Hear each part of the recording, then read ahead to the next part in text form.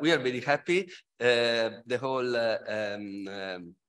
technology of society clusters, and in particular, the three coordinators of the cluster, that is Professor Calzolari, Professor Petit, and myself, but also all of you, to have with us Jonathan Ledgard. Jonathan is a person who have many talents. So he's been a journalist, working also in a war context. He's been a novelist.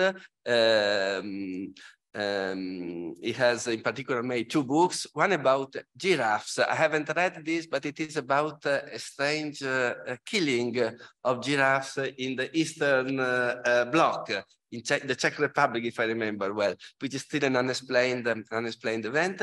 And then he had another novel, Submergence, who has been also made into a film by Wim Wenders, the German director, and that is with a topic, I think, which is connected to what we are going to discuss today, that is the connection between environment and technology war, this kind of human and the human world. And but this is not what he's going to tell us today. Today he's going to focus on a project that he has, this idea of interspecies money, which is we're going to learn today, but basically, from what I understand, is a way to transfer resources into non-human species that are now under threat.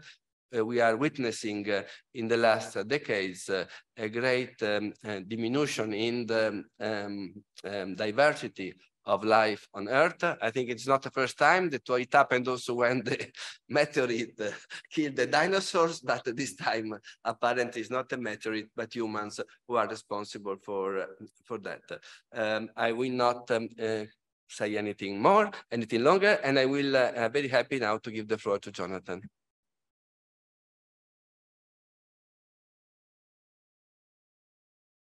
Nicola, Giovanni, thank you very, very much. And thank you all for being here. And also, although I can't see you, thank you to those participating online. So I'm just going, as we spoke about, Nicola, I'm going to make a brief overview, which will probably create more questions than, than answers. What we're discussing today is something very new, which I think will be very significant. But none of it is proven, and it's up to you to think through the rationale. I'm particularly excited to have scholars who are interested in economics and law, maybe even in computational law. I think these are sectors which are really vital for this idea to take hold.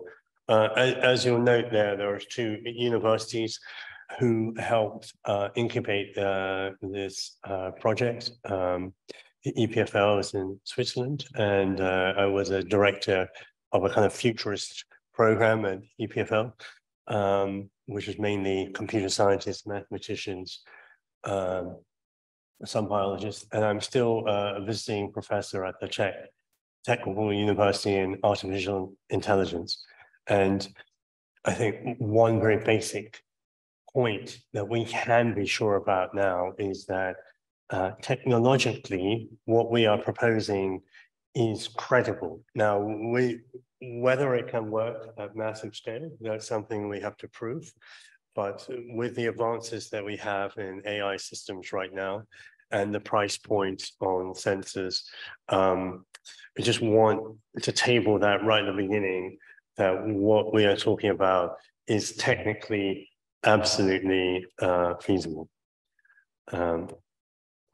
Obviously, this brief introduction and our discussion will focus on non-humans, but this is a human planet.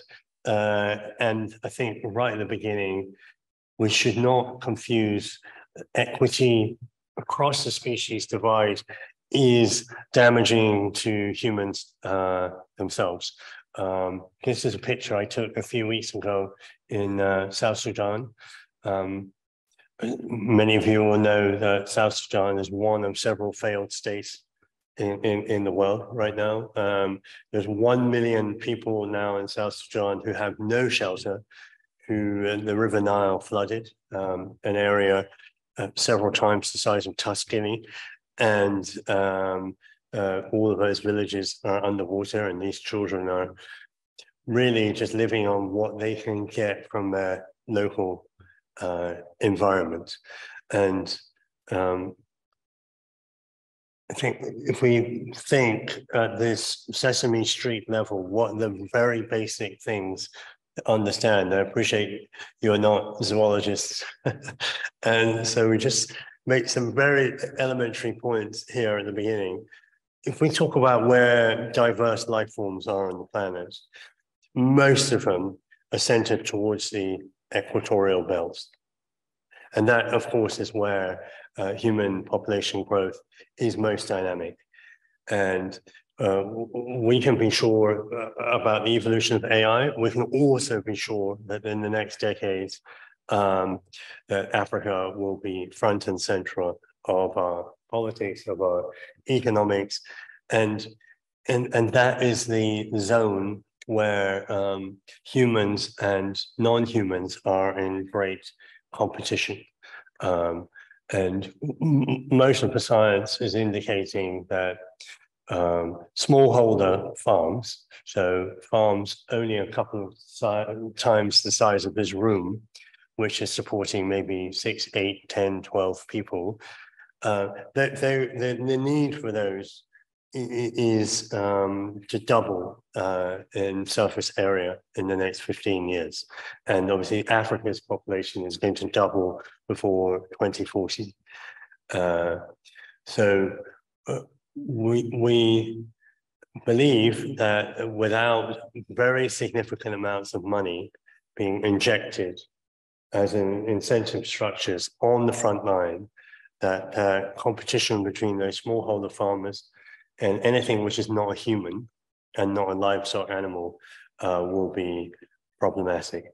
And we should really unpack this point a little bit more thoroughly in the conversation. Just to give you this is just drill down on that point a little bit more. We can pick many countries at random. This is Ethiopia, which is, I wouldn't say it's a failed state now, but obviously we've had a war in Tigray, in the northern part of Ethiopia now for 3 years, which we don't know whether 200,000 people died or whether 600,000 people died. We have no foreign correspondents in there. We have very few spies. We simply do not know what's happening in that region. Ethiopia now has 120 million people. It has 1,000 lions. It has 1,000 giraffes. It has destroyed most of the megafauna, most of the fauna, most of the trees, most of the insect species. So, but the way I look at it, I'm a natural optimist, that that is ready for regeneration. You know? So you can look at a landscape like this, and you can look at it as somewhat denuded and very anthropocentric, or you can actually say, well, that's an opportunity to actually start reintroducing species. And then the question is how to do that.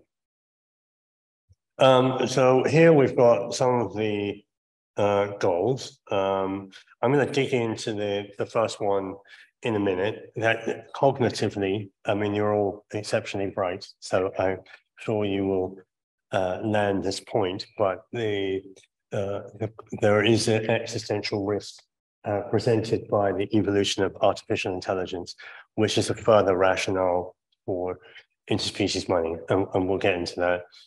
The sort of headline goal on the biological side, an umbrella species is pretty much a species which exists in a given ecosystem, which is providing many services to that ecosystem. And again, we talk about a large animal, a small animal, a tree. It can be like termites, bats, for example.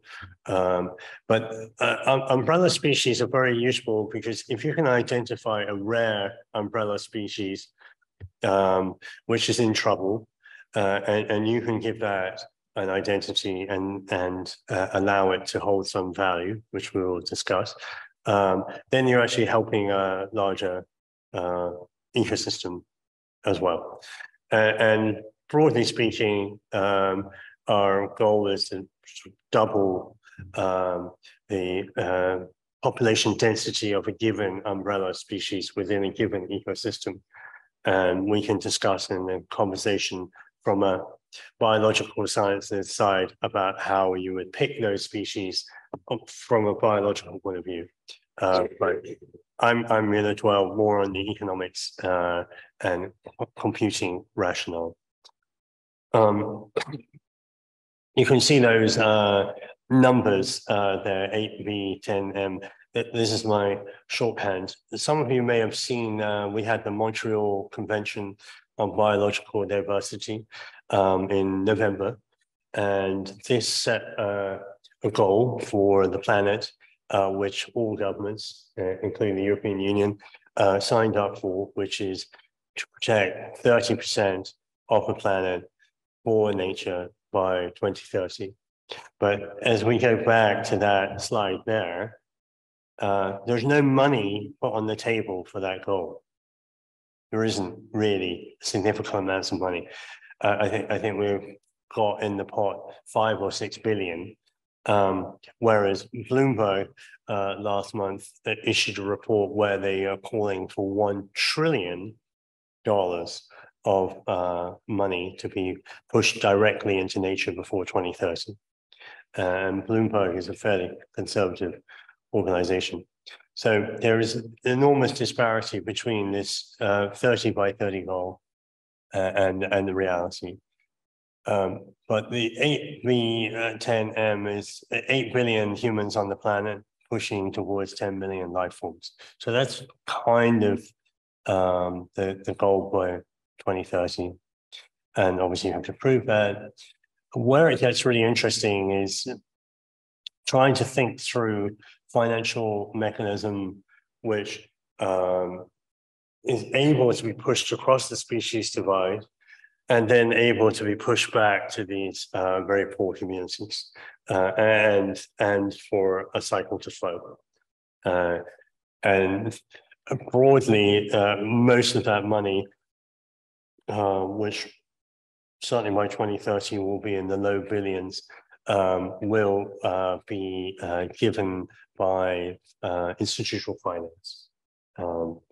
So essentially large companies, pension funds, insurance companies who want to divest money into nature presently can't do so because they don't have sufficient verification systems. Will push this money in. Yeah, and I just put in this pitch at the end that, and I think this will be something I would love to get out today is, even if it's just one of you to think in a substantive way around the law, economics in particular, of this idea. We have a very large, diverse group, and yeah, very briefly, I mean, Giovanni, you did a very good, very kind introduction. I worked for the Economist newspaper as a foreign and war correspondent, and I was the Africa correspondent for almost a decade. And when I left the Economist, one of the projects I got going was drone delivery for medicine and blood. Some of you might have seen that in Africa. And I want to emphasize that what we're talking about today seems futuristic, but it's possible in the African context to lay down new systems because you don't always have vested interests the way that we do here in Europe. And in 3 or 4 African countries now, the majority of blood in national blood banks is flown around by drone, which is just crazy when we think about it. Those are my novels, you mentioned that. Okay, The one extra point I wanted to get across is what we're talking about, and I think you get this very much just through the ether, is very urgent what we're talking about now. It's not something that we can sit on for 5, 6, 8 years. It's too late. This is a picture which was sent to me by a Somali colleague of mine. It was taken last month on the beach in Somalia. Does anyone know what this animal is? You're all doctoral students. You're all very bright. There's no one in the room know what this animal is. There is something similar, but I noticed that they call it manatee or something like that. You know, this kind of like. Okay, I'll give you half marks, Giovanni. Yeah. There is an evolutionary species called Sirenia, which has 2 parts. One is the manatee, as you say, which is in the Caribbean and Florida and so on. But there's another group which is called the dugong or sea cow. So it's closely related to the elephants. Been on the planet for 35 million years. Very intelligent animal. Very intelligent, very beautiful animal. This female here, she's being caught by the fishermen and they're about to eat her.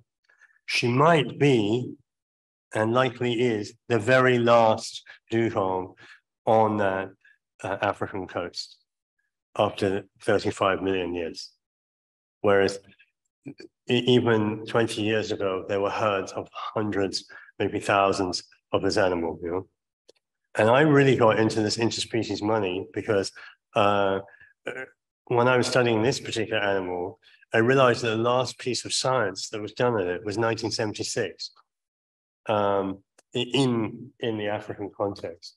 So that is a charismatic megafauna animal. You're all very bright and none of you know what it is. So this is illustrating the point that we have 8 million species on the planet. Most of them will not be recorded or even remembered by us. You know, I'm coming from a Protestant tradition, but I love in the Catholic tradition all of these strange saints. And there is some Saint Jude, I think, who's the saint of lost, forgotten, and never remembered causes. So I think when we think about species extinction, we have to understand the first thing is there's a lot of species which are going extinct without us even remembering or knowing that they existed in the first place. Okay, the first really basic, we're going to ask 2 basic questions today. This is the harder one to land. Many of you will have read about the evolution of artificial intelligence. We can dig into that in more detail, but broadly, artificial intelligence is an optimization system built by humans for the human economy. And it's very expensive, obviously, to build AI models. Expensive to hire programmers. It's expensive to acquire data. But we will progressively optimize our systems. We start with medicine, and then we go through agriculture, and then we go through transport, security, and so on. And the existential risk is something like this, that circa 2040, when Africa has doubled its human population, we might be in a situation where we've created very powerful AI systems, narrow AIs, which have not been trained on the natural world at all. So the existential risk is how will another life form, can be animal, tree, another species, how do they represent themselves to these new computational systems? And if they're not able to represent themselves, is this creating a situation where these collective AIs are not weighting their interests in any way whatsoever. What is interesting about this question is we have very powerful technology companies who are involved in interspecies money, like Google. No one has actually tabled this question in a systematic, thorough way. And that is a really profound question and one reason for developing interspecies money. Then the second part of that question is, what does it actually mean to see another life form? How do we see them technically? How would we understand a little bit more about them? So I'll just very briefly just skip through those. But before I do that, I'll just suggest that we're using this term interspecies. I did not coin this term. It's a term which has been around for a while, but I do confess that because I work for The Economist and I still review books for The Economist, I very sneakily reviewed this book last year in which I came up with a definition for interspecies. It's the new connections between humans and non-humans being made possible by technology. In other words, we live on the planet with 8 million other species. We will, and we have, and we are learning to see and comprehend those species in entirely new ways, beyond the existing science and beyond the existing ethics. The first way, this is from a Chinese pig farm, and the really kind of dystopian starting point with AI and animals is by far the most advanced artificial intelligence, which is understanding other species, is coming out of Chinese pig farms. There, they are now optimizing pig farming into skyscrapers 20 stories high, which a piglet is born, she exists, she dies without seeing the light of day. And AI is there monitoring the animal. This one is actually able to detect before human farmers when a sow is pregnant. But the interesting thing about that work that the Chinese have done is that they have deeply advanced the study of how to give facial recognition, how to track animals over time, and how to listen to animals and watch over them. This is from my one of my partners in Interspecies Money is the German Natural History Museum, which, like the British Natural History Museum, and I'm not sure what is the Italian equivalent to museum? We have natural history museums in various areas. Yeah, but in the German context, this museum also has PhDs and professors, and it functions as an academic institution. And it received a grant from the German federal government of 1 billion euros to digitize life on Earth. And this is a system that they've set up here, which you can just see on the tray going around the corner there. It's a robotic system where the insect collection goes around and it's photographed. So they actually have, I think, the second largest insect collection in the world after Paris. But they didn't really know what was in their collection. Nothing had been digitized. And so they have to put the collection so large that they have to robotically, scan the insects.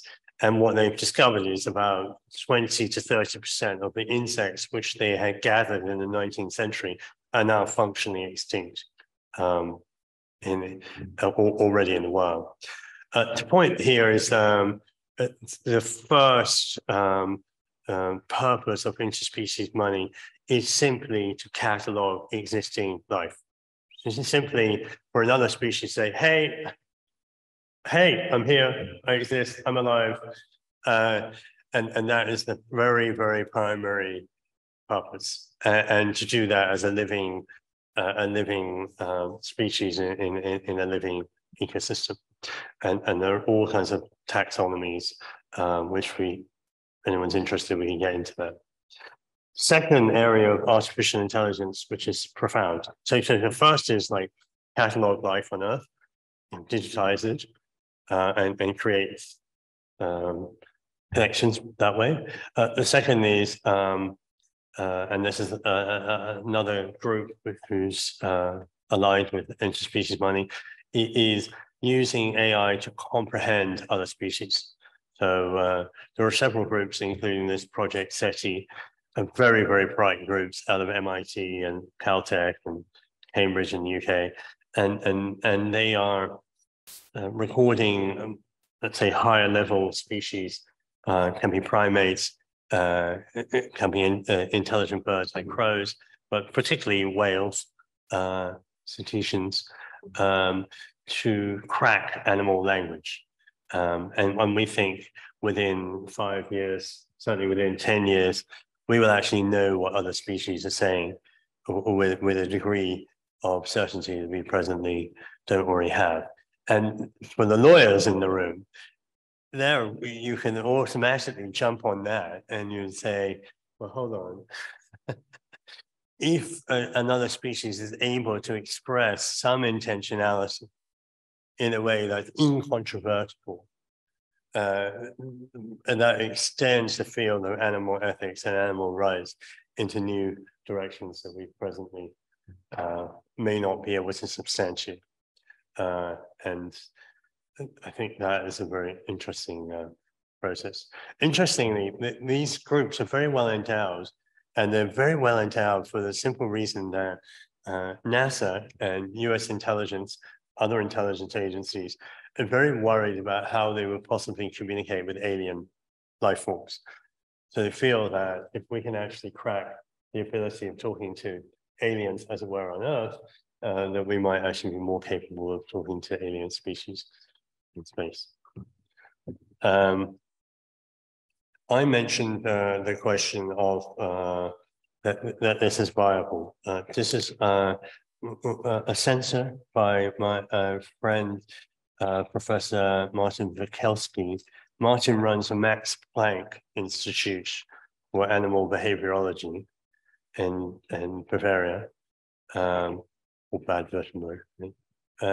Anyway, they produce $8. That sensor he's got in his hands costs $8 now. And he has 2 space satellites which can track species around the world down to 400-gram body weight. So a lot of species, you're studying it in situ in an ecosystem, but sometimes you want to understand how large migrations of species are happening. You know, say geese, how do geese move to the Greenland and back? You know, and you can actually track these individuals. The point here is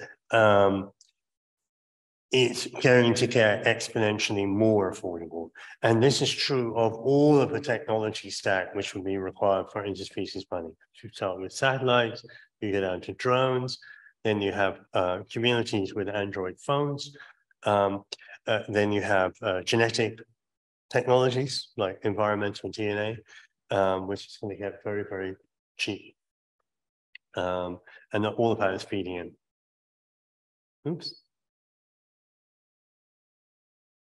I don't know what happened with the slides. Oh, yes. 3 different species of orangutan. So we have taxonomy or cataloging, then you have comprehension, what we just spoke about, and now we talk about identity. So if we're really serious about interspecies money, that individually or collectively, depending on the species, you really need to give a stable identity to another species. And we have a lot of primatologists in our group, some of whom have been working in Malaysia and Indonesia with orangutans.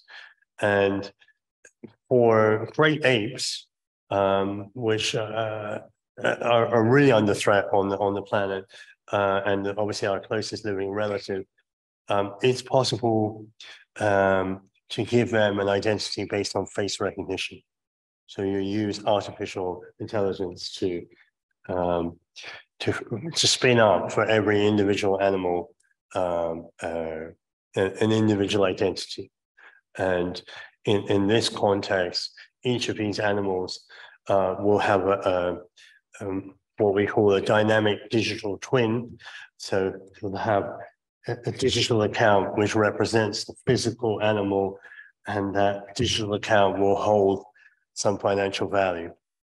And we'll be able to distribute that value based on A, being observed, and B, providing simple services. And we can dig into that a little bit more.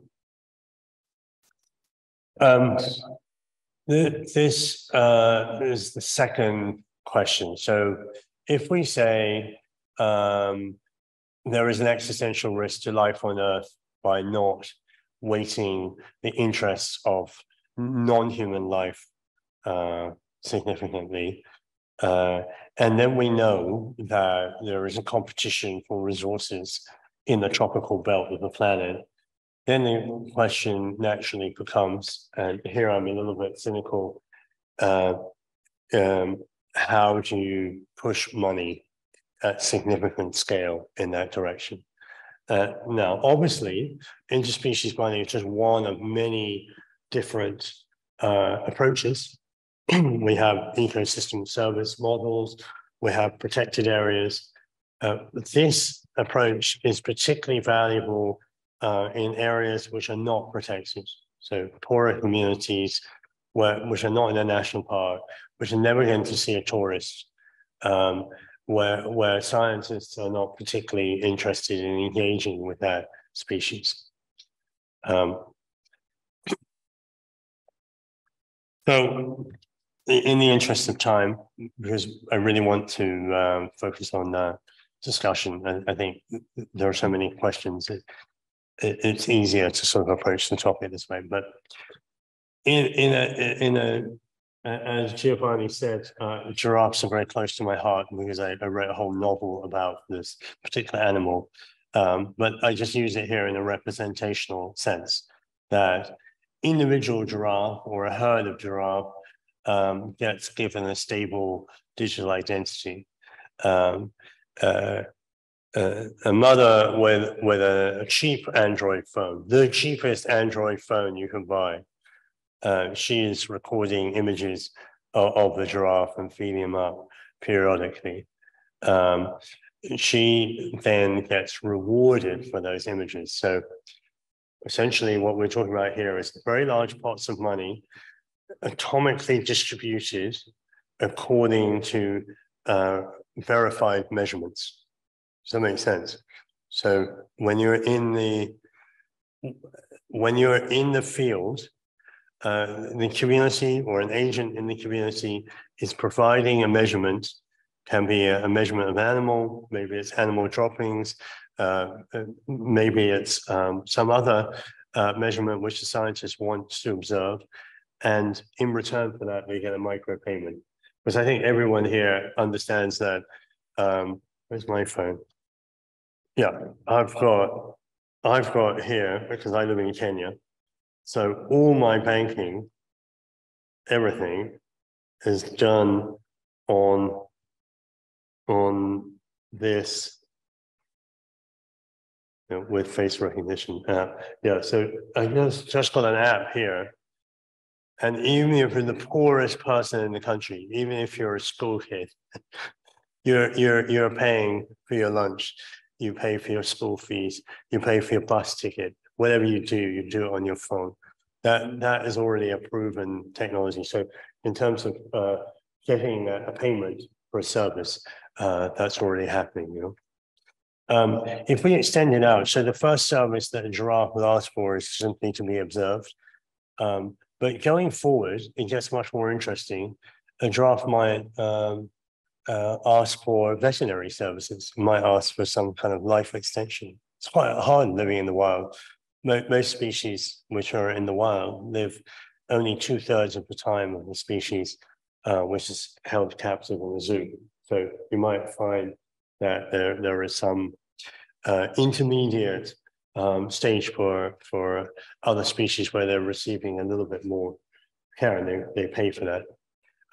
They might pay for services which get them through drought, forest fires, other situations.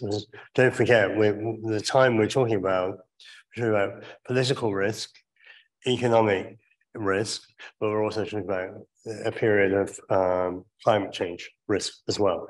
So there's this extra layer of risk for other species as well as for humans.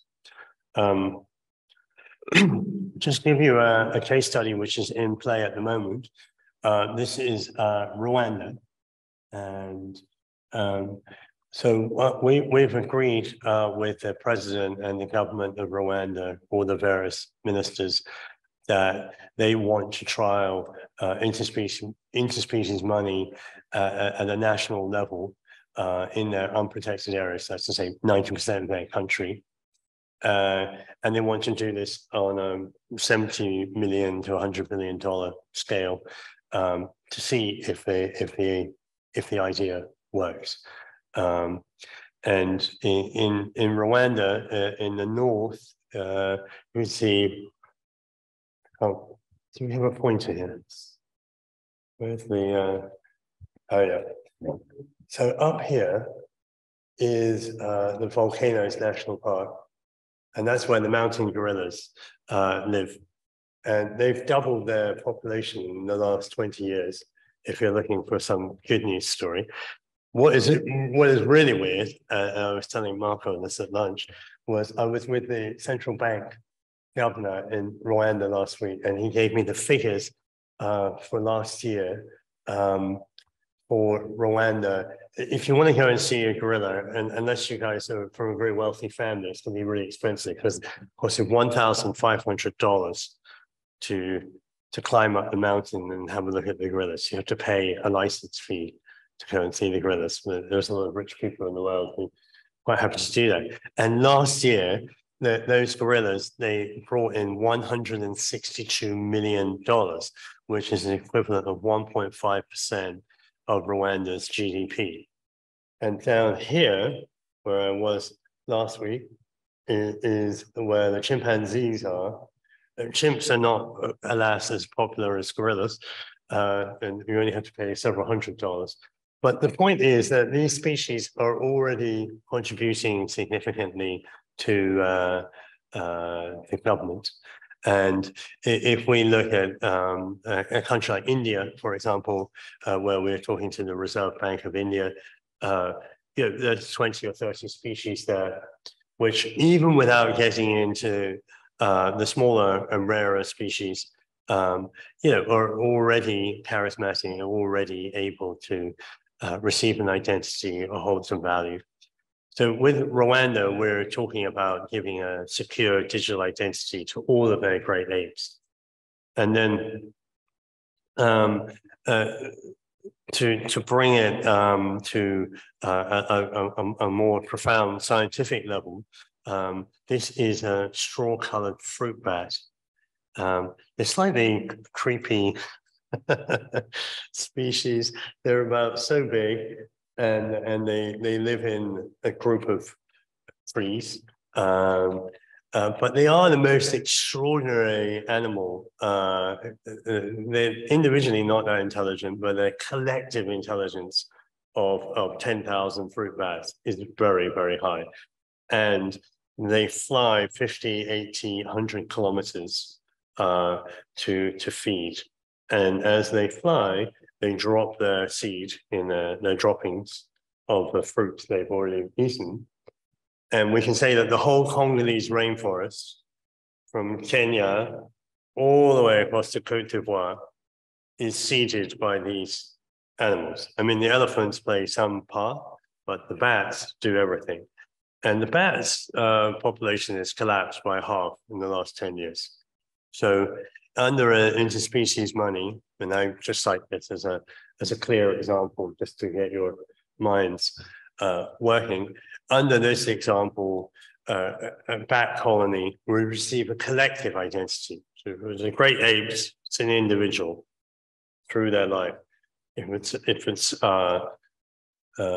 something like a bat colony, then you're actually taking a digital identity for the whole colony, and the colony holds that value, and then is able to pay the community for this cohabitation, because it's hard for a community, right? Bats are loud, they're smelly, they take up trees. Children, goats, animals, they want to go under the trees, and the bats get stressed out, and that's why their population fails. So if the bats can actually pay the community and say, hey, this area here, please leave it alone, and please observe us in the morning and the evening as we go up to feed. And by the way, with this is a really good example of how AI gets us to a different level, because both with vision and with sound, so we can count the number of bats in the colony. You can machine learn the visuals. I shoot a video on an Android phone, and then you can mathematically pull out the population density. But even better, you take the sound sample, you can pull out individual voices. You would even be able to tell how stressed that colony is. What are they talking about? They're very vocal animals. So just to round up, I think one thing, and I would be very grateful if anyone has any ideas about this. We're right at the stage now where we're structuring this Interspecies Money group. And obviously we have a lot of VCs who are very interested in this work. But we are meant to be representative of other species. So maybe a VC play is not the right play. But maybe a not-for-profit is too slow. So we have to legally think about the structure of this organization. Then we've got different working groups, obviously on the computing side and conservation science side. I would very much like to have a working group, even if it's periodic, which involves law. Economics obviously cuts across to our finance working group. But I'm sure some of you, if you are interested, would be very welcome to participate. We working with Google. We'd like to work with OpenAI, and we're exploring the possibility of working with some of the Chinese AI companies as well, if that is possible in the sanctions environment. Obviously, what we want to prove in the next few years is that it is possible to push identity and value across the species divide. We really talk about financial inclusion, not just the poorer communities, but beyond. And then we talk about money, the umbrella species. Again, most of the money is not obviously held permanently by other species. It's farmed on. So it's probably a better way of thinking about this to think that money is rooted through diverse life and out of diverse life into human life and then rooted again. There may be innovative financial mechanisms there. I have some people in my group who feel that it would be more cost effective if species was lending money or providing insurance services or some other product to the community than just giving money. We'll have to prove that. Giovanni was asking me, I don't know, did any of you have a chance to read the Brookings paper, which was sent out? So maybe Giovanni can make sure that everyone has that. Yeah. There we talked through sort of end game for this is it possible to create a new central bank for other species? And if you created a bank for other species, would that bank hold its own digital currency? in other words, which is one of the important topics for discussion. When we say what way can a species hold value, perhaps they have their own distinct digital currency. Everyone's familiar with central bank digital currencies. To say one CBDC would be held by non-human life on Earth. And the mega goal, my final point, is obviously to get to 2050 with not just biodiversity intact, but actually seeing a regeneration of life. So if we look at Ethiopia or wherever, that they've actually increased quite considerably numbers of species. So those are just some basic overview points, and I'll just leave the map up there just to concentrate our minds on where, yeah, I don't rule out that this could be applied in Italy or in France. It's possible, but in countries with functional governments and fairly functional protected areas, it may not be necessary. And that's just an open question. Most of our thinking is obviously focused on poorer communities, which are more dynamic. So thank you very much. Thanks a lot.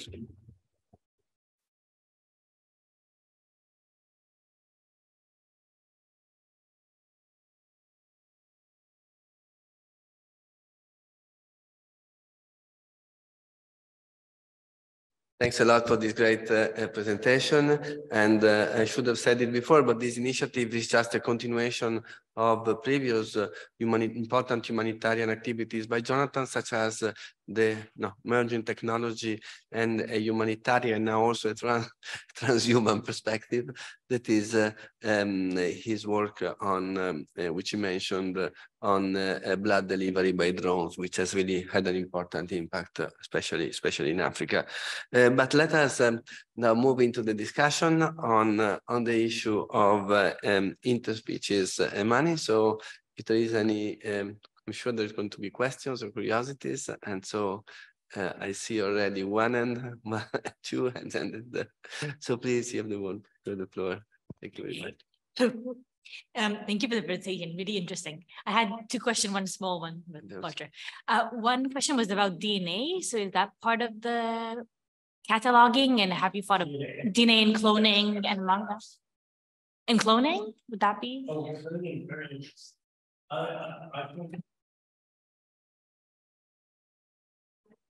Oh yes, sorry. Well, DNA, absolutely. We have, you're familiar with environmental DNA. Yeah, so environmental DNA, for those who don't know, is where you take a water sample, soil sample, and very soon an air sample, and it will, every life form sheds a little bit of its DNA as it goes around. Sometimes a snake, a mouse, human, and we know obviously this from crime scenes. It's really, really hard for a criminal to not leave a trace of himself, and similarly for other species. What is really interesting about eDNA is the COVID. So the same sequencing machines you use for COVID testing can be trans-purposed for eDNA, and the exponential drop in price of eDNA samples. So in Rwanda, as one element of what we're talking about, will be to take water samples along the rivers, and especially in the rainy seasons when all the DNA is like washed into the river, you actually can have an enormous catalog of all the species, birds, insects, trees, plants, animals, which live in that surrounding area. What is really wacky, and referencing that point I was making about the unknown and the never remembered, is like 90% of DNA material is of species unrecorded by science. So we really don't know a lot of the species which exist on Earth. And so there is an element of species discovery. Cloning, there are groups in the States who are looking at bringing back extinct species. And I would say really George Church at Harvard, who's a brilliant, truly brilliant mind, is leading a quest to bring back the Tasmanian tiger and the mammoth. And those are really super sexy, but I would prefer the dugongs and other animals that are actually still around. You know, because essentially economically, we've got an economist. How many economists are in the room? Are you all lawyers? You're an economist, yeah. So this is the ultimate economic question, which is like another life form.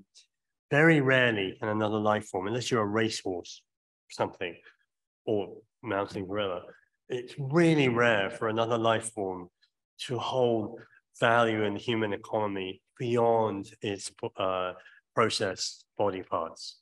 You know, so it's always got more economic value dead than alive.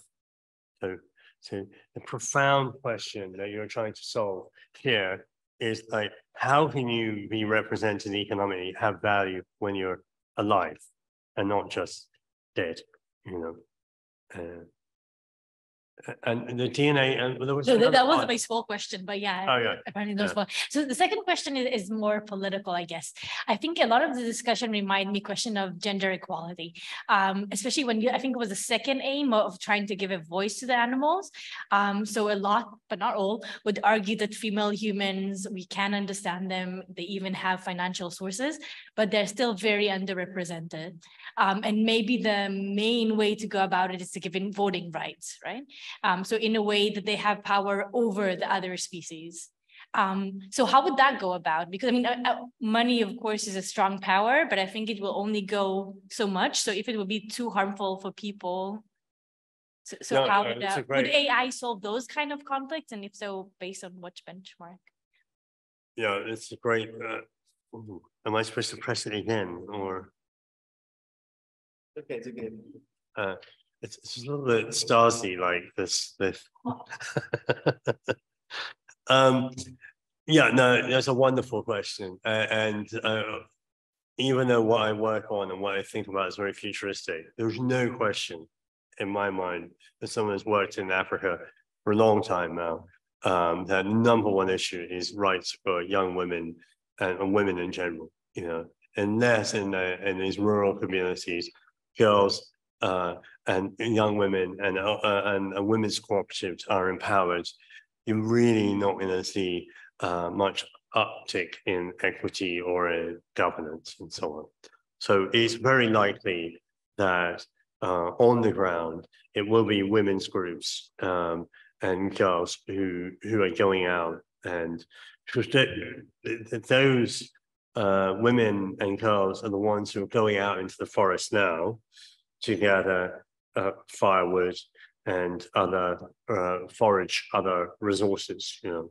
So it makes perfect sense that they can then earn a quite significant income by providing simple observations or simple services.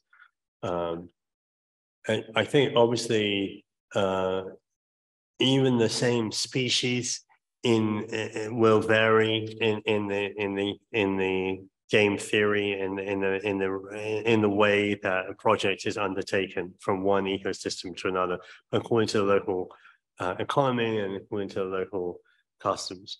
But we obviously have a long period of excellence in community conservation.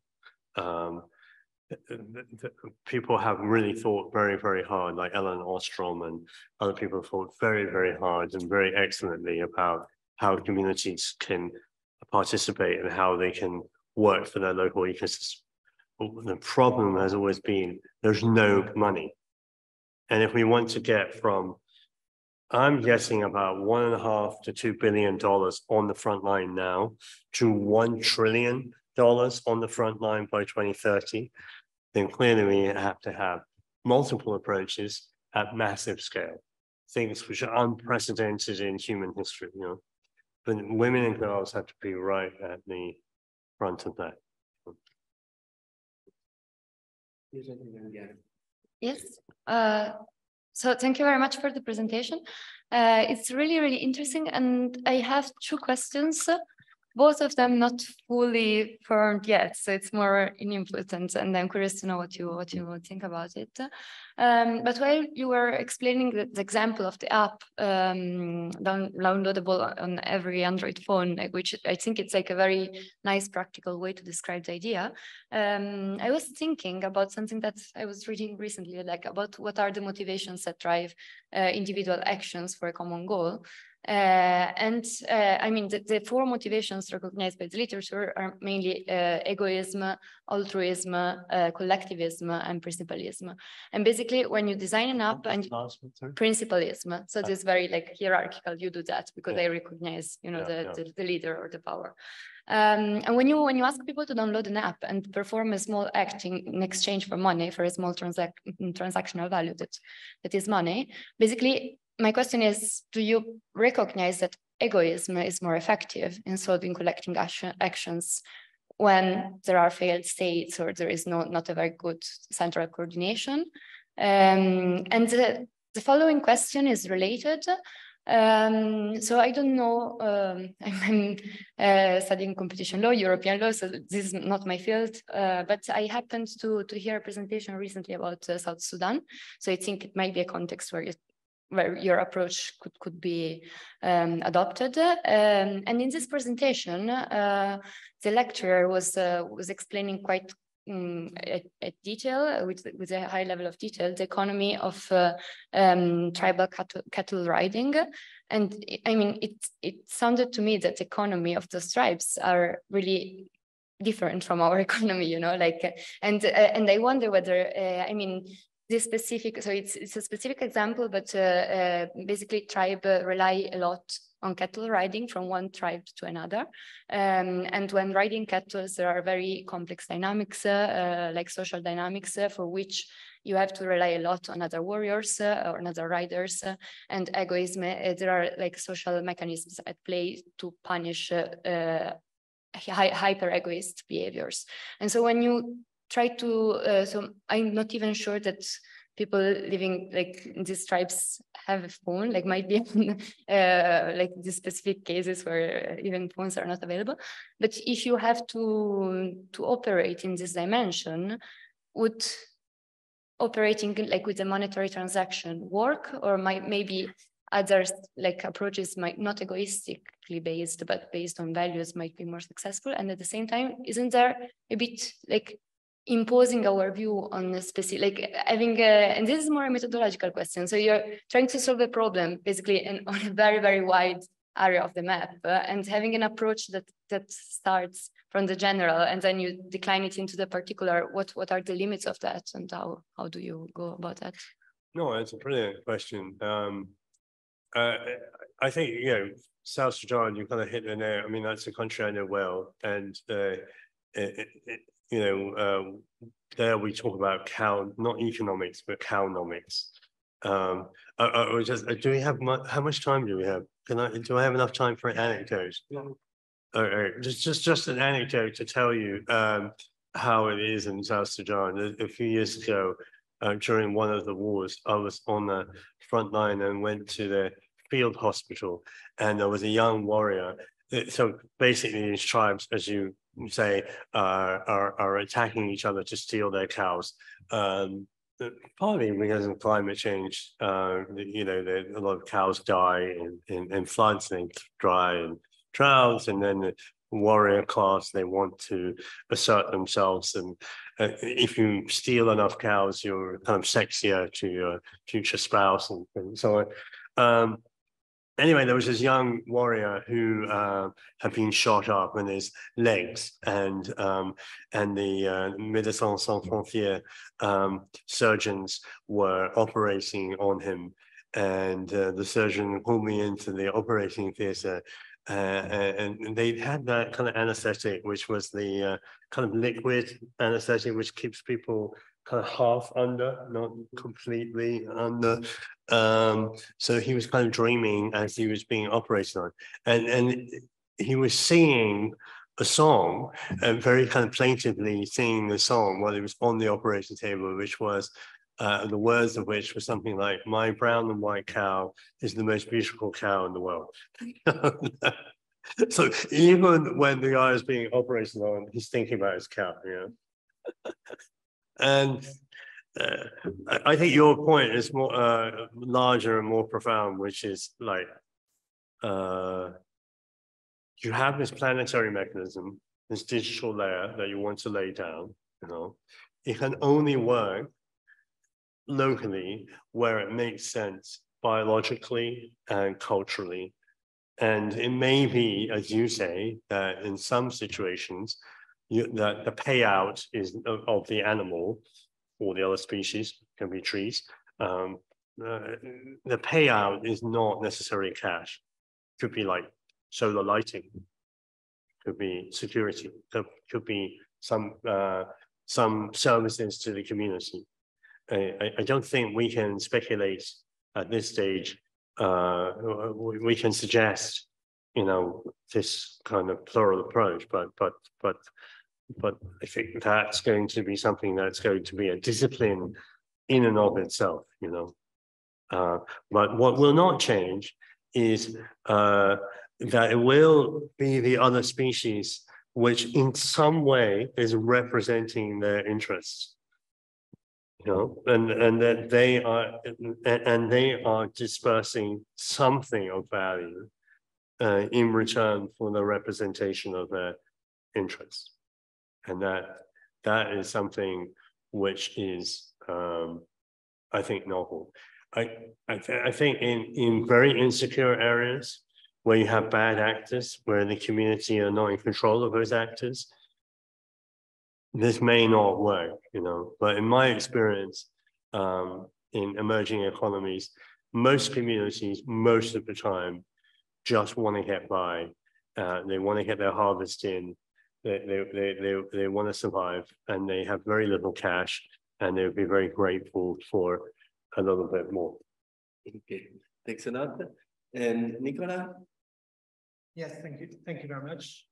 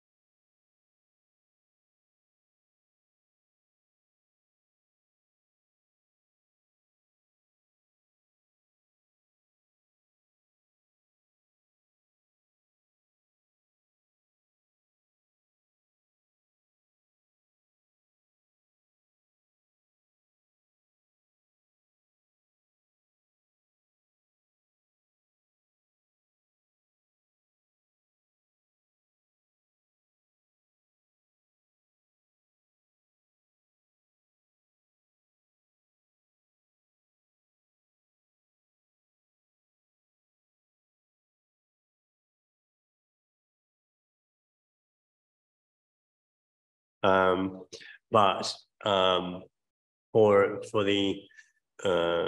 for most species, it will be a kind of proxy of the species, right?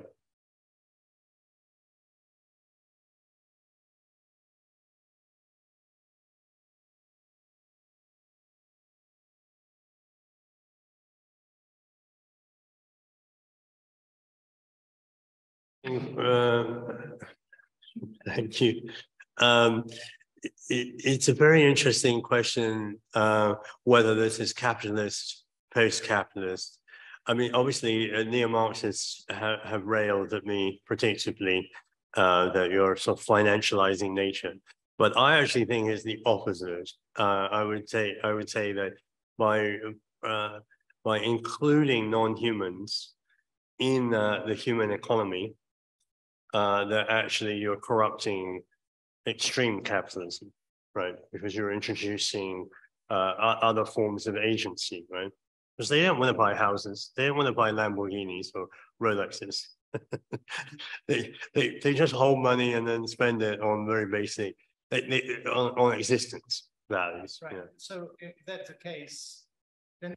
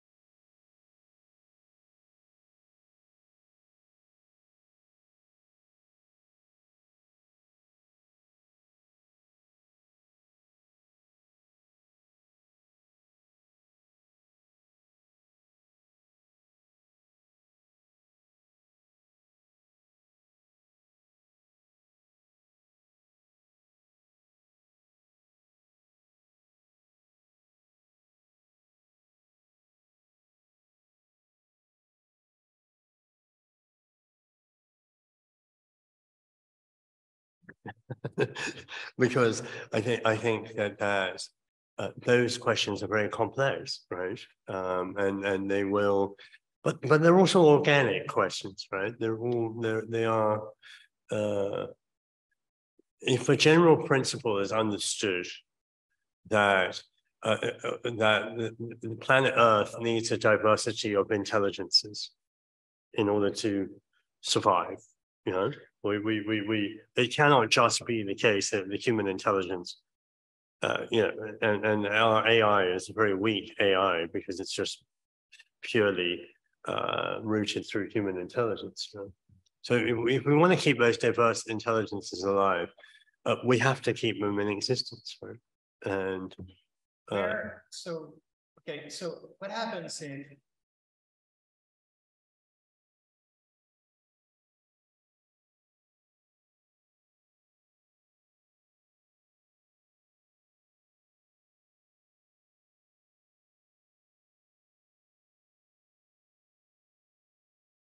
you know, I think it's a little bit like the question of thinking about extreme human poverty. Like the needs are so great. so the gorillas, Yeah. you know, get all the money because everyone wants to see the gorillas, but the termites do not get any money because Yes, no, that's a great question, Nicola. That is the presupposition of what we believe is that we start with mountain gorillas, which gets on the front page of the New York Times. But over a period of time, and probably quicker than we imagined, that financial flow is actually moving to the termites, right? Because termites are, not just termites, but it's moving to the base of the ecosystem, which is actually providing the most services. And why is it going to do that? It's because most of the money, the vast majority of the money is coming from institutional finance. Institutional finance, which is holding like brown portfolios, and they're looking at that, and then they want to become more regenerative. And you're going to get a lot more bang for your buck by pushing money into smaller species which are providing a heavier lift within the ecosystem.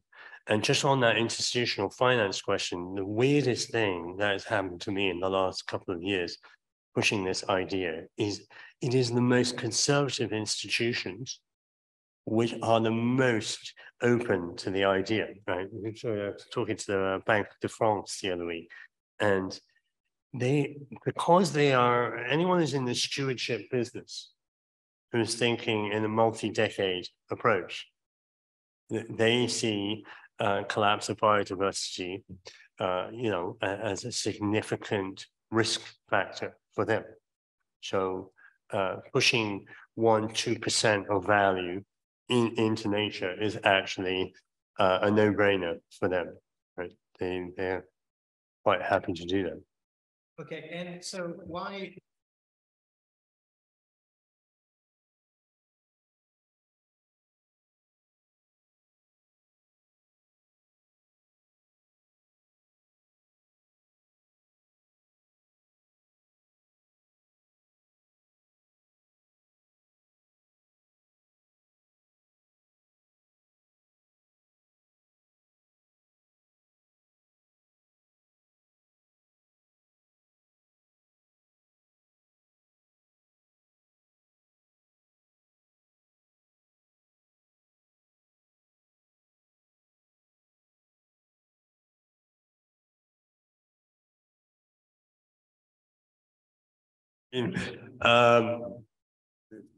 Super interesting.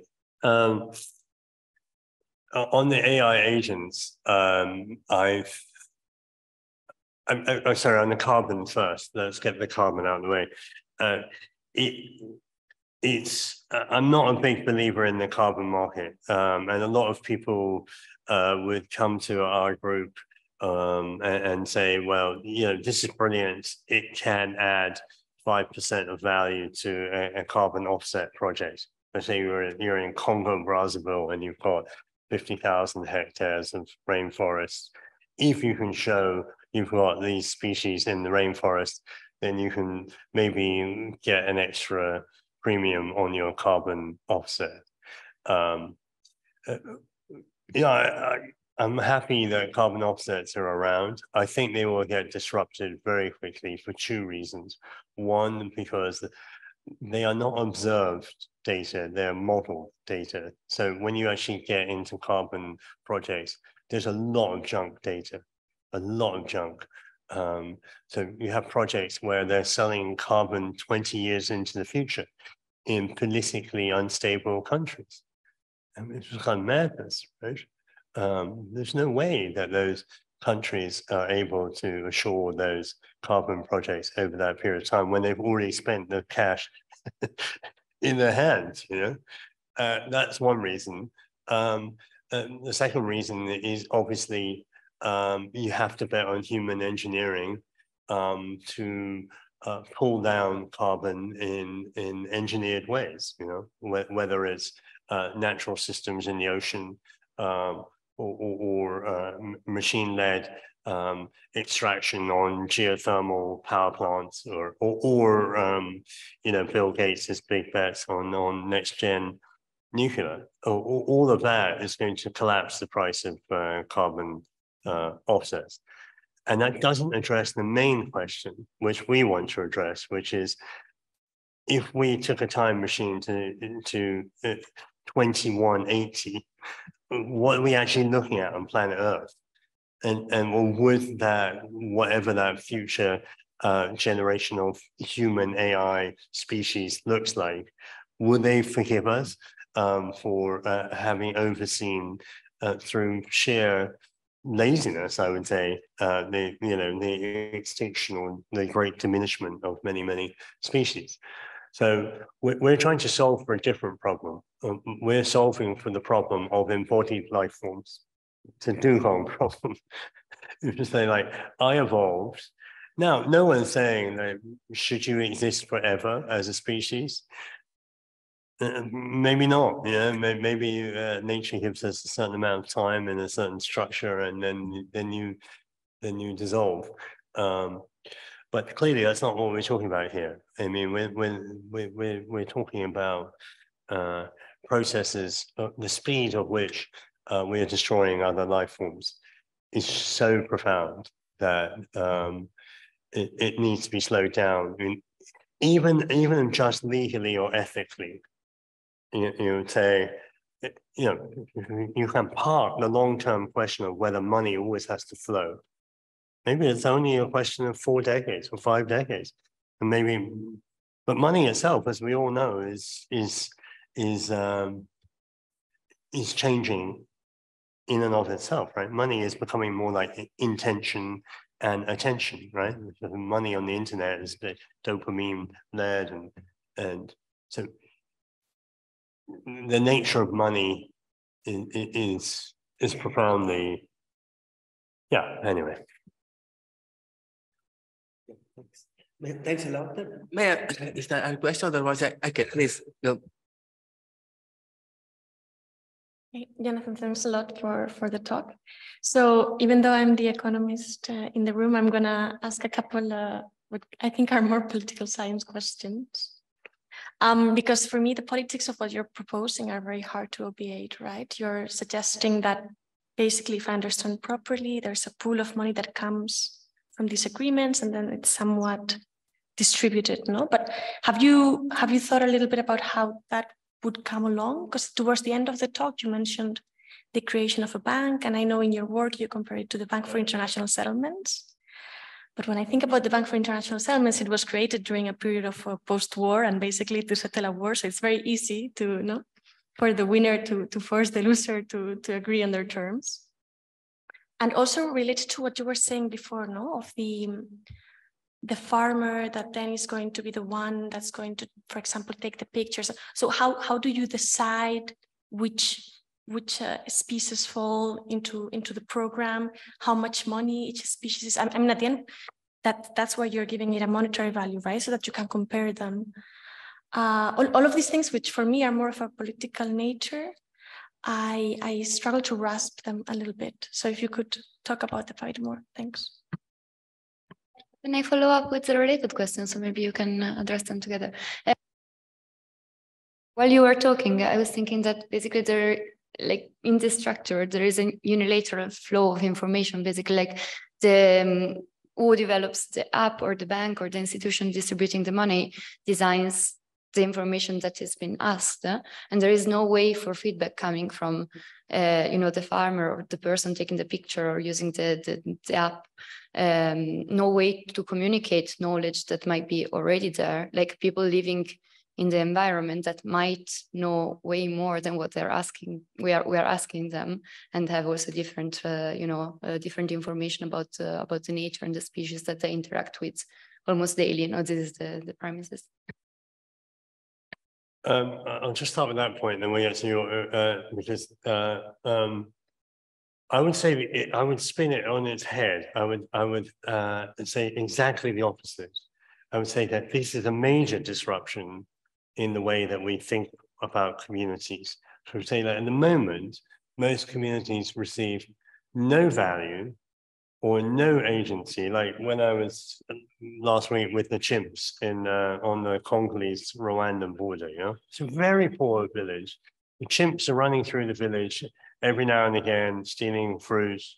Tourists come through and observing the chimps. The community doesn't have any input in that process whatsoever. No one is asking them to record anything about the chimps. No one's educating them about the animals.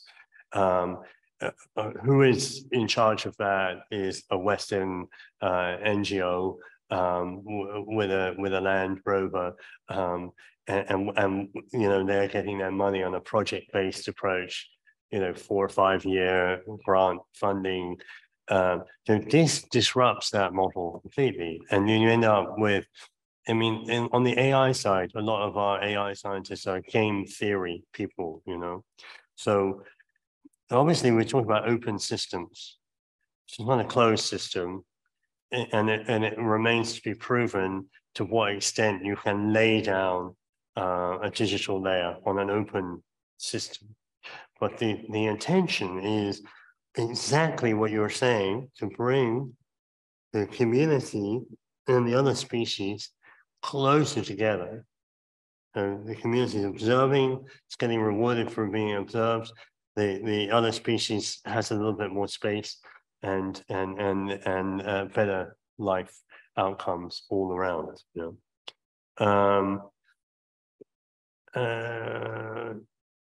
Who gets to decide which species? I'm a little bit cheap on this point because, it's going to get icky and messy. What you were saying also, Nicola, at some point, like, how much money is enough for a species, which species? But right now, the needs are so extreme and so great that we have the IUCN Red List, which has like 2,700 species on the edge of extinction. We can pick 700 species without any dispute, most of whom are getting no science, no observation, nothing is happening for them, nothing at all, even as we saw with the dugong, major intelligent animal, So obviously you want the scientists in the loop, you want the local conservation organization, and you want the community. And probably going to have some interface with the government as well, But I also think that there are, and this is where it gets very interspecies. I think that we are and maybe I'll distribute another paper I wrote on this point, which is getting a bit more Italo-Calvino and a little bit more, it's channeling my novelistic side a little bit more, but I do think for ordinary people, like someone who's walking to work in Padua in the morning, and maybe they can interact with another species in a different way, right? Maybe they have a totem species that they are participating in, and then there is an exchange of information, culture, and knowledge, which doesn't exist at this point. But in terms of the governance mechanism, when you talk about economics and law, then really you are building, it doesn't have to be on a blockchain. And I'm a little bit skeptical on the crypto side. But I don't say no, but maybe not. But nevertheless, there are some decentralized governance structures which are very interesting, and where you're going to have stakeholders, so communities and stakeholder. And what is the other species? How does it represent itself?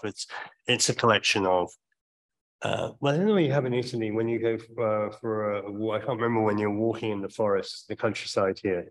Do you have like countryside rules, Giovanni?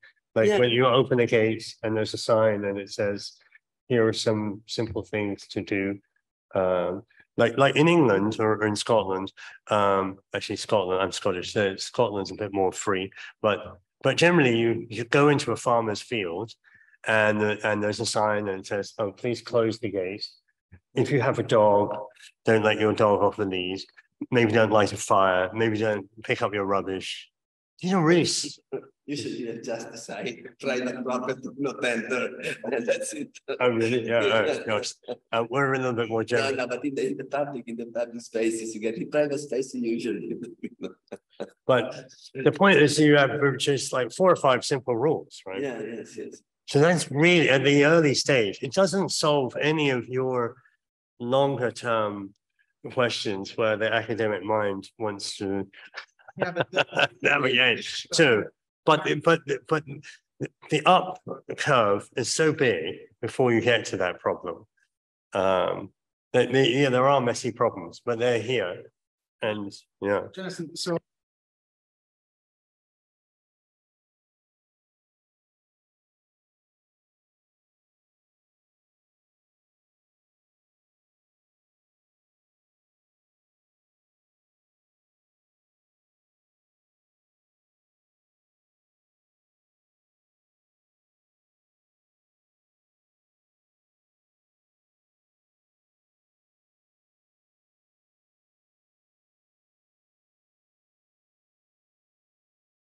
well, I mean, that's exactly what our Economic Finance Working Committee would actually have to be thinking about really seriously, robustly, right from now, right? It's very, very critical. I mean, my goal in the next year or so is to get $150 million of testing, which is sufficient, I think, to persuade scientists, economists, lawyers, if I was successful, right? Because it may not be successful. It may be that you trip over your shoelaces right at the beginning, but then you would still learn something even so, right? Maybe the lesson you would learn is, no, you can't push identity and money across the species divide after all. It's too complicated. Humans are too mendacious. But I suspect that we would have a positive outcome. And then at that point, a large piece of that work is building that financial market. But my experience, I can't remember how you say this in French, but in English, you say proof is in the pudding. Do you have that expression in French? it's very British. Yeah. But the bankers, they tell me, and we would push money, we're desperate to push money into nature, but we just need it to be verified. I'm like, okay, we're going to verify it. Now, will you push money into nature? Can I put a question to you? It seems to me that there is a kind of, I don't know if you are adopting a kind of meritocratic approach in sharing money between the species. So depending on their contribution they do to the human welfare, then you give money to them. In the case of the for instance, it's a kind of counterfactual on how worse would it be if we didn't have the bats. Then we would be much worse because we wouldn't have the seeds. And, okay, let us quantify and then give the bats the money. Other species may give a little of non-contribution to human welfare. Some insects, if they weren't there, probably wouldn't care. I don't know. There are other animals, which are even rats. If there weren't rats around, maybe some kind of rats, it would be even better. So I'm wondering, usually there is the distinction whether everyone should receive in proportion to their contribution to society or according to their needs. It's a kind of basic political divide. So I was wondering, in distributing the money to the species, would you be for the meritocracy or according to equality or to me or even to needs or to, or to basic needs? I don't know what species. How would you, sorry, please. Yeah, can I add? Oh, wow, it's loud. Yeah, sorry. To this, I have a similar feeling that when I hear you, I feel the narrative kind of leans between either a meritocratic approach or maybe instills this, rightly so, this fear of extinction of endangered species. And so I want to add on to this question, is it then the project that you're working on, is it interspecies money? Or more, when I hear it, it comes to my mind, okay, maybe it can be justified if we call it endangered species money, or if in the other case, maybe meritocratic species money, but not necessarily interspecies money. And to add on to it, I'm an anthropologist by background, so very little knowledge of law or economics. So I'm very familiar with multi-species ethnography literature. And one thing that stands out for me on top of this way of valuation is, have you maybe considered, and I think this should be considered at the prototyping, designing phase, the pitfalls of identity-based valuation? And to give you one or two very short examples, maybe one thing to consider would be, how would your narrative on protecting the vulnerable and the endangered or the brilliant shift if you were to include the idea of other species that we co-inhabit the planet with, for instance, the microbial life. And if we look at 100 years ago, penicillin or antibiotics were considered the magic bullet. We found it, it's the human genius breakthrough. And we're now at a stage where we are really scared of the superbugs, that it might not be the virus or the other, we might, the human life might end because of superbugs. It's just, you know, it kind of destabilizes a little bit this idea of protecting the vulnerable and creating this whole apparatus, whereas it also understanding that there are other species that might make themselves heard by showing or threatening our very existence. So it isn't about protecting them, but maybe being scared of them or just learning from them that we overused antibiotics.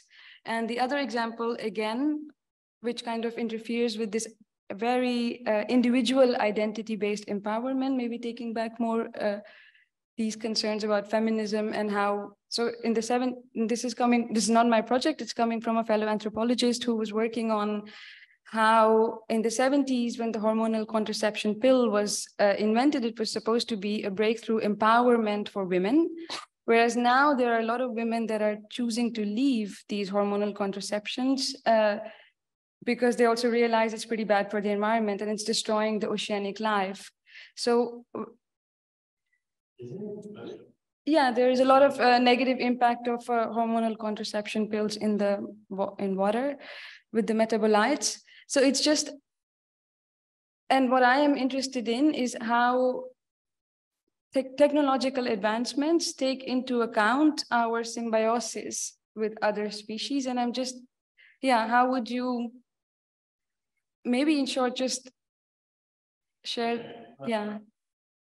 I think I've re-emphasized the whole point of interspecies is exactly what you're saying, which is that there are profound new relationships which are developed as a result of our layers of discovery. And if we think we've discovered a lot in the last 2 decades, which we have, I can guarantee you in the next decade, we will discover a lot more.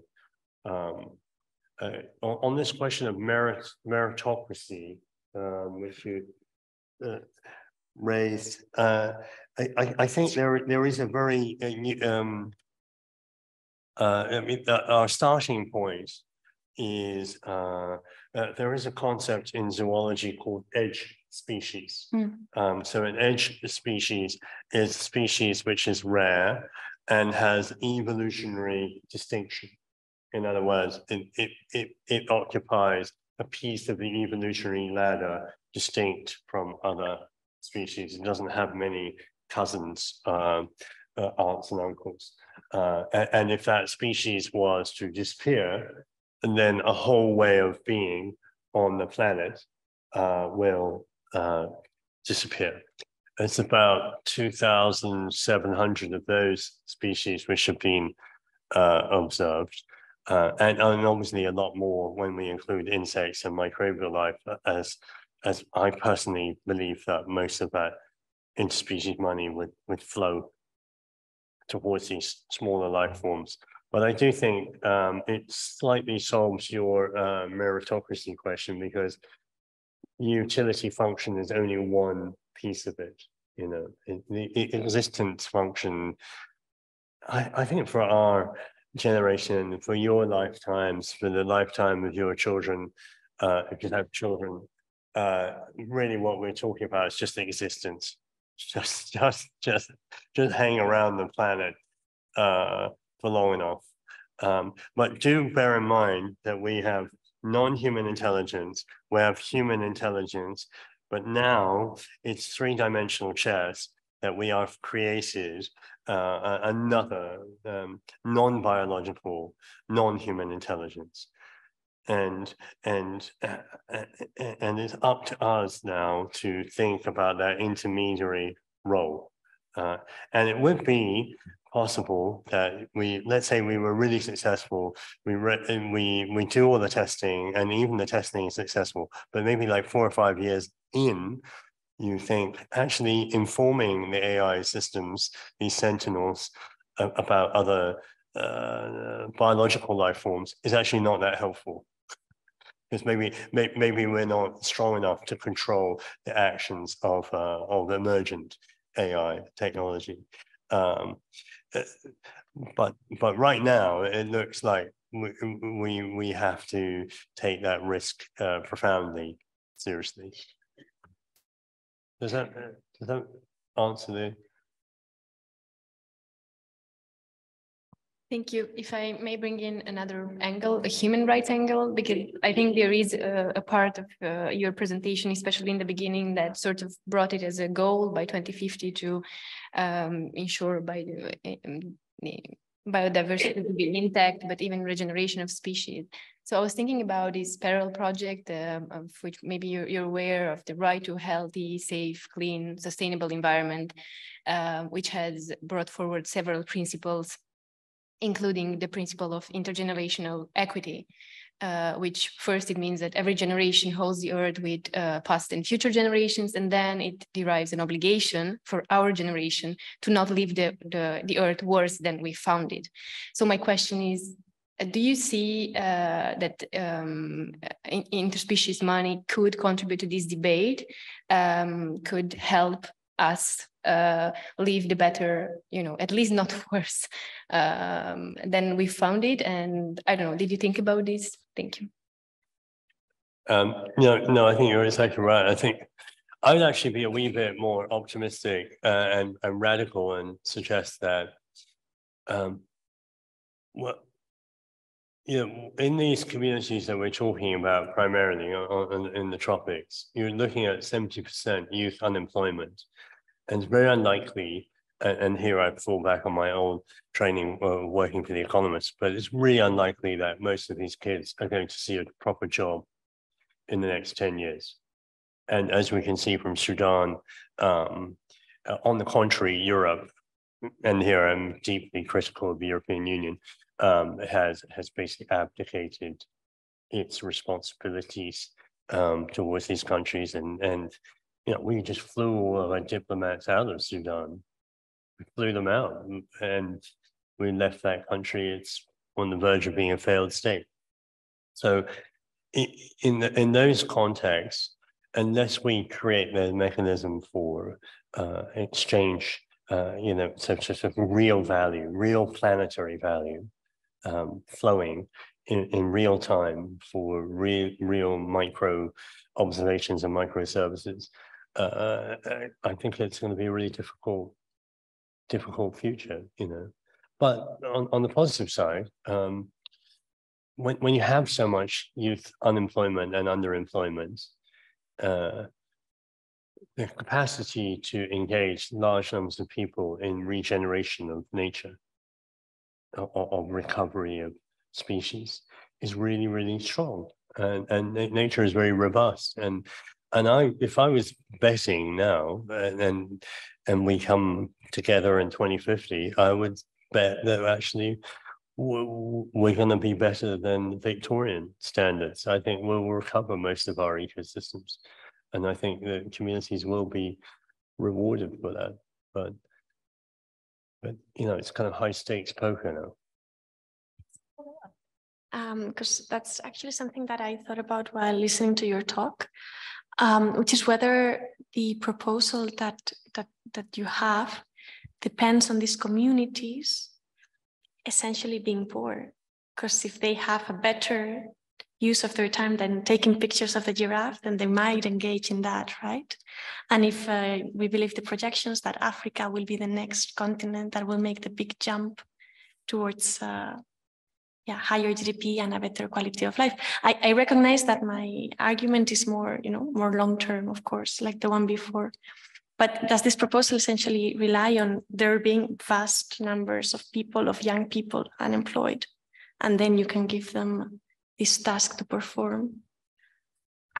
Yeah, I mean, I don't think it's necessary for the entire community to be involved in the task making, but we are talking about a very distributed system, which have large blocks of money, and it's divided up into literally millions of tasks, and those tasks are then verified, and so if we were to look at a community, let's say like the communities we're looking at in Rwanda, you find that people are making 1 or 2, 3, 4, 5 observations or simple services every day, and then they're receiving some credit for that, and over a month. If we think in economic terms, it might be half or more than half of their cash income. Because bear in mind, these communities are mostly subsistence farming communities. So when you want to buy, soap or salt or sugar or flour, they might be buying it with money that they've earned in these.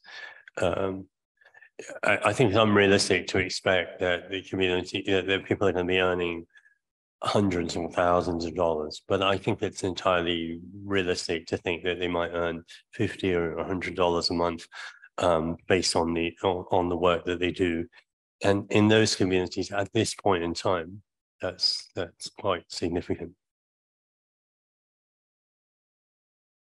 Nicola?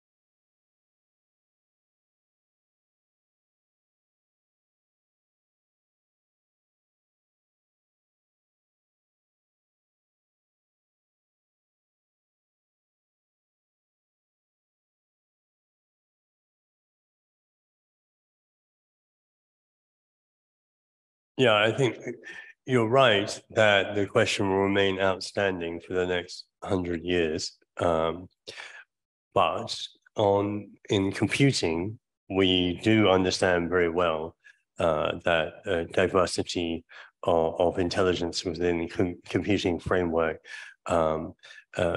creates the ability to combat, bad coding errors.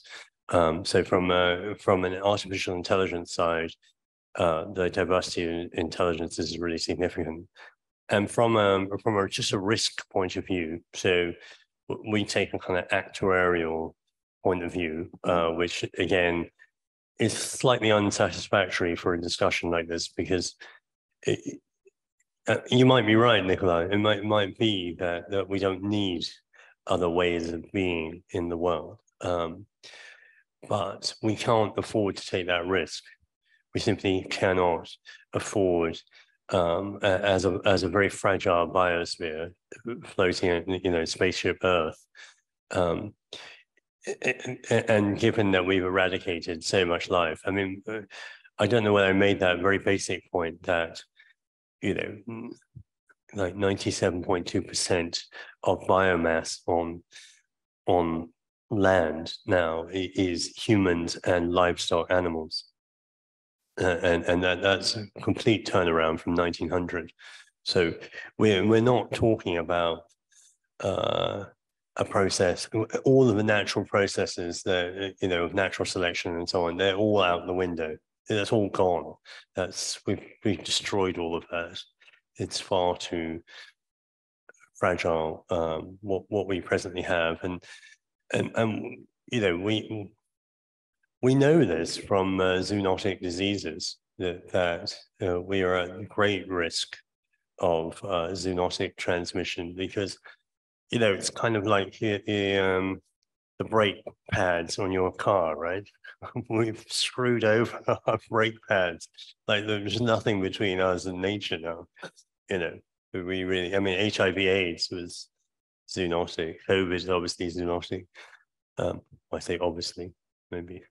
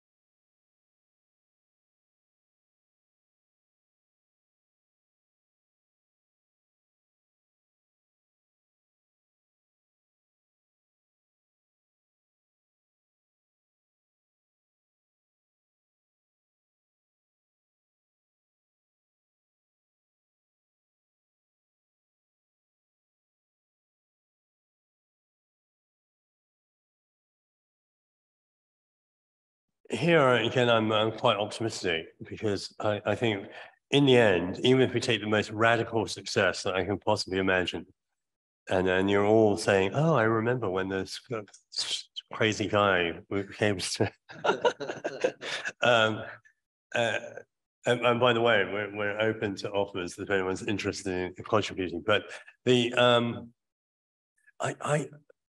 I think we're talking about 0.3, 0.4% of planetary GDP, which is channeled through nature and comes out the other end, mostly, not entirely, but mostly to poorer communities.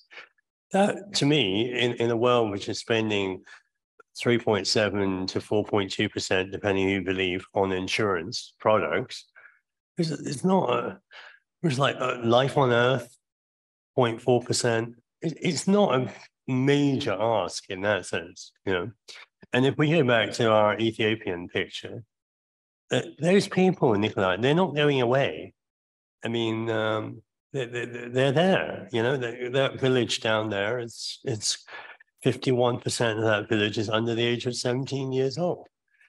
They live entirely on what they can grow. They're not disappearing. So we have to think more substantively about how we engage. And if we thought overseas development aid was going to be the heavy lifter, but look at Britain. I mean, we don't, no offense, Giovanni, but we don't even want to talk about Italy in this regard. But Britain, you know, the foreign aid has collapsed from 5 billion to 1 billion without any public protest. No one's on the street except a few Catholic and Anglican charities. That's it. So I emphasize again what Bloomberg was talking about: $1 trillion going into next year. You know? So we need those mechanisms, and they need to be entirely different and of entirely different ambition to what we previously had. And I think, you know, I've been in this really weird headspace of being, on the one hand, with AI scientists, the top AI scientists in the world, on the other hand, spending all my time in villages, like the women's groups, you know, who are talking about not wanting so much, wanting to have a renewable cooking stove so they don't have to burn so much firewood, or how far it is to the water, you know. You've got to connect those two worlds in a substantive way, you know. And I actually think it's possible. And there's a lot of evidence for why, you know, I would be optimistic. I mean, the only reason I got into this futuristic headspace was when I was the Africa correspondent for The Economist. I arrived in Africa when the mobile phone arrived. And I got into enormous arguments with, no offense, academics and development actors. The worst, predictably, was GIZ, the German Development Agency. German Development Agency said as late as 2007, 2008, that Africans would never have a mobile phone. It's not going to happen to them. How could they possibly afford it? How would it work? Who's going to control the cell phone towers? And it was an endless discussion. And they didn't believe that the price of mobile phones would collapse, you know. And the obvious fact is that Africans spend a lot more per capita relative to their income than Europeans do on mobile phones. But mobile phones are transformative. You get medical services, financial services, educational services. And so, yeah, I think it's, we already have a distributed system. We're just not utilizing it very well. Hi.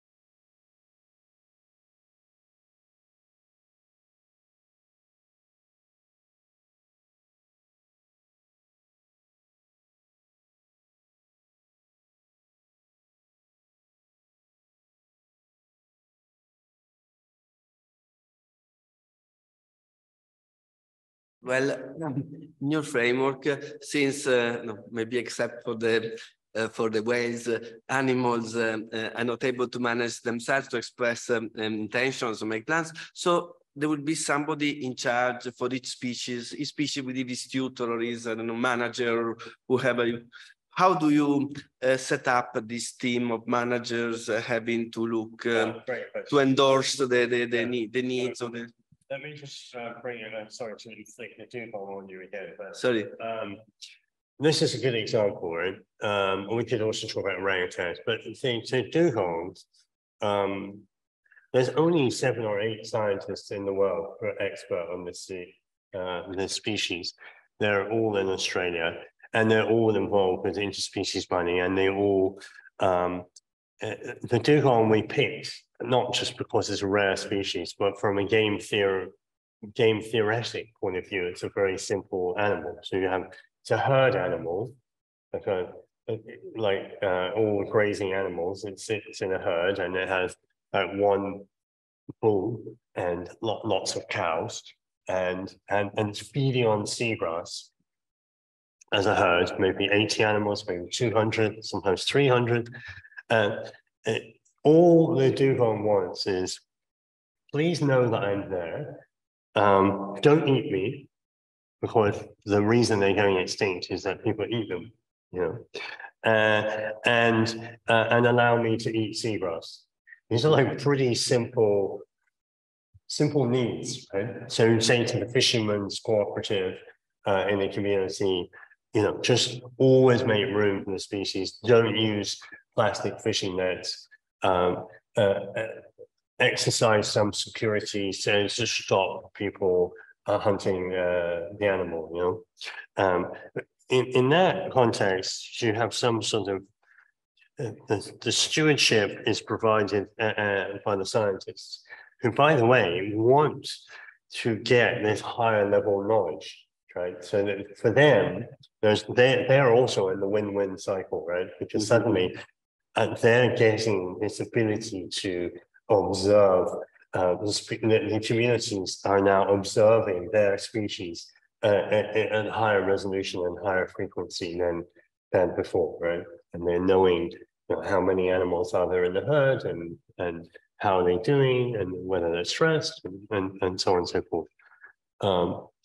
Obviously, some species will be harder to set up that stewardship model, but essentially that countryside rule that I mentioned, you know, the 3 or 4 things that can be done for the species will be the kind of governance mechanism, because you know, there is another challenge, which is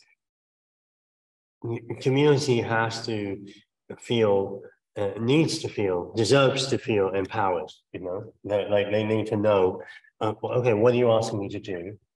Can I understand it? Can I actually do it? And does it make a difference? But I think we will pick species that in the early stage that we feel are the most promising for that.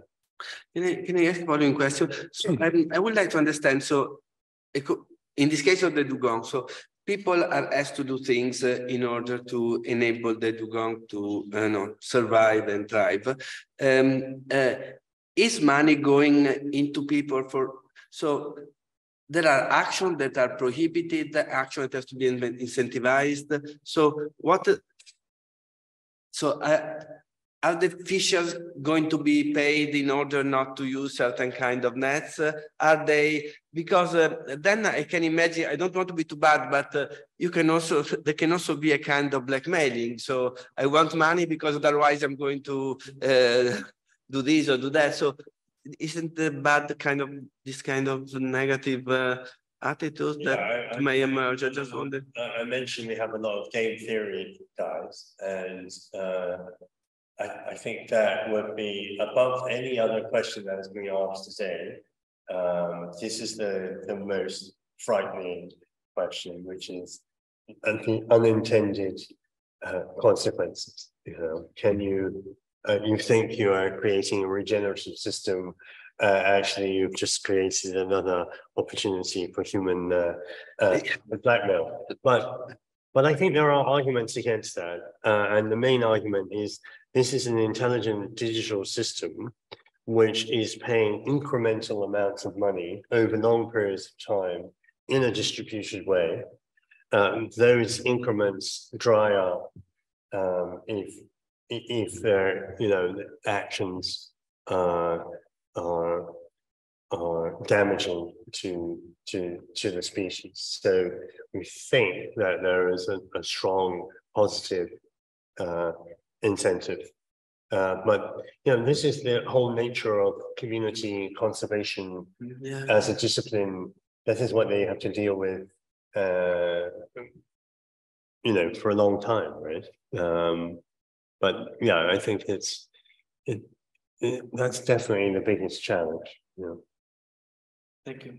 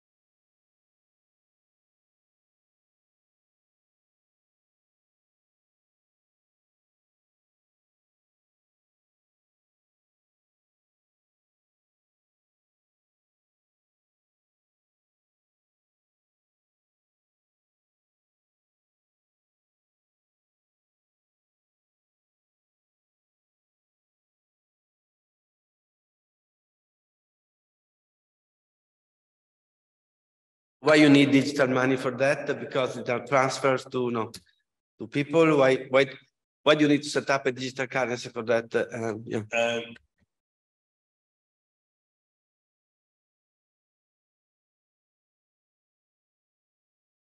All right. When we're talking about these emerging economies, they're very fractured, we're talking about 70 or 80 countries, often with their own currencies, their own central banks. So you're talking about a very common problem, very common economic basic problem. Obviously, different communities, different cultures, different species, but essentially the same problem, right? Subsistence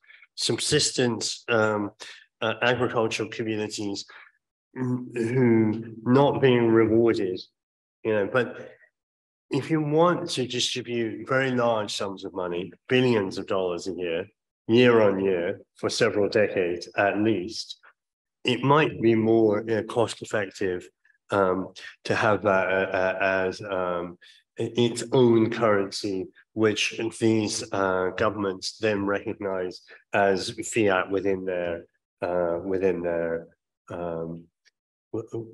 sovereign domain.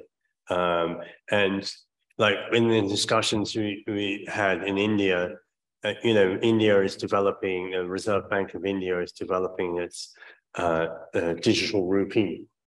And what is important about that is you can actually build into those digital currencies some kind of governance mechanisms, and you can even sort of create temporal, spatial qualities to that money. So you say, okay, in Liberia, in these districts of Liberia, the money is valid, but it's not valid in Monrovia, the capital, right? So I don't know for sure that is the way it's going to go, but at this early speculative stage, it seems like it might be a promising direction. Great, thank you very much. And sorry for keeping with the last question. So I think we would like to thank you very much for this great presentation and for the very interesting and challenging discussion that we had. And we are excited about this project and want to know more. And so we hope to continue interacting with you, and maybe if you send us the material, some papers, we would be very happy to share in our cluster. So thanks again. Thanks again, Jonathan. I really appreciate spending an afternoon with you. It's very, I always appreciate the time. And I know it's a difficult concept right at the beginning to wrap your head around. But we really are talking about fundamental equity, the equity for extremely poor communities and equity across the species divide. So much appreciated.